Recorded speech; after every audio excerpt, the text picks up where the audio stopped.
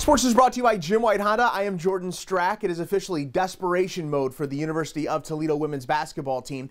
With just 1 month left in the season, the Rockets are on the outside looking in at the MAC tournament. Today, they badly needed a road win at Kent State.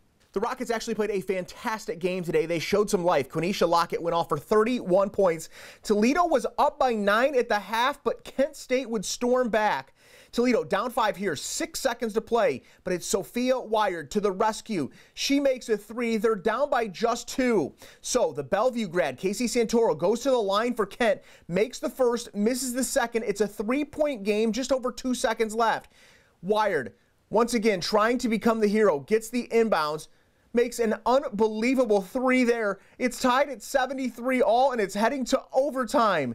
But in the extra session, Katie Shoemate was just too much. The sister of Toledo men's basketball player JT Shoemate, the Rockets lose a heartbreaker 93-87. They have now lost 5 out of their last 6 games. And how about this matchup? Number 1 versus number 2, South Carolina and UConn. Zia Cooke, the Rogers grad, the play of the game.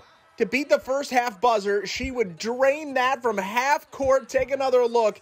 An incredible moment for Zia on the biggest stage in the sport.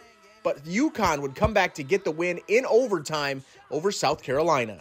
NASCAR is back this week. The Daytona 500 is this Sunday on Fox 36. One guy to keep an eye on this year is Alex Bowman. He had a breakout year in 2020 and is hoping to build on that for this year. One of the biggest storylines is that he is going to be taking over the number 48 car of Jimmy Johnson, who recently retired.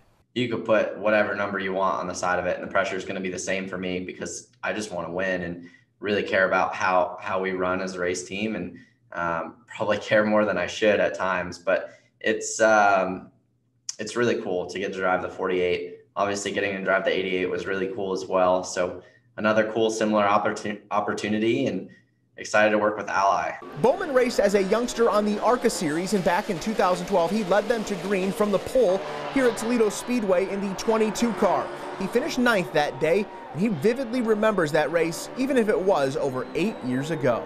Obviously, running ARCA, you get to see a lot of really cool short tracks. So Toledo was one of them. Really enjoyed it. I think we were on the pole and then spun out like halfway through the race and kind of tried to come back from that there at the end. We had an issue on pit road that like buried us in the field and wasn't the greatest of days for us. But yeah, I mean, short track racing is just so much fun, especially ARCA cars at that time had a ton of horsepower, a really soft tire, made a lot of grip. They were a lot of fun to drive. And finally tonight, there has been so much discussion about league realignment for high schools in our area. Well, tonight the first domino has fallen. The Elmwood Board of Education has approved the Royals to move out of the Northern Buckeye Conference and into the Blanchard Valley Conference.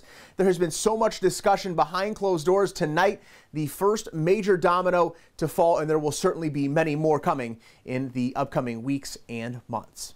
For now, that is it for sports.